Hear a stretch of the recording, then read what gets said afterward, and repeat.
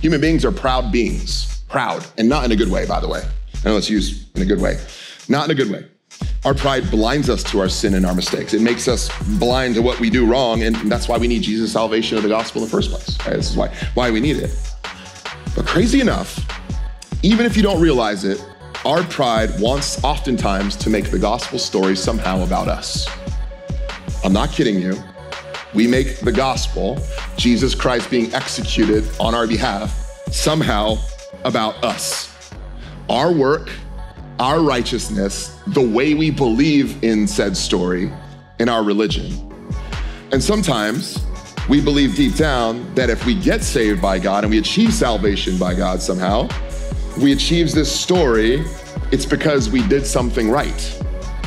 It's because we are something right, or we're something worth saving. And so that's why Jesus died for us.